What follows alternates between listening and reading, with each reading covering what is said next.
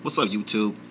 I was just looking at my tank and I noticed my red leg hermit crab here. And right on top of it, right here in the foreground of it, next to the glass, there's a smaller shell on top of him. And I noticed that this shell had been moving around throughout like the time I've had him in my tank.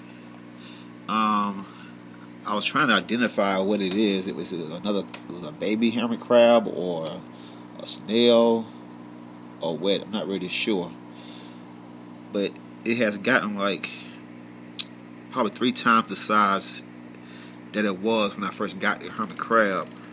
I guess it was a hitchhiker that I got from my local fish store. I'm trying to identify it, and I can't get under it to see what it is. So I wasn't really sure what it is. But if you all have any idea,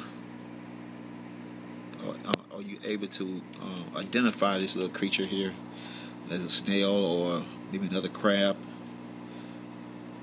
I will really appreciate it. Thanks again. Peace.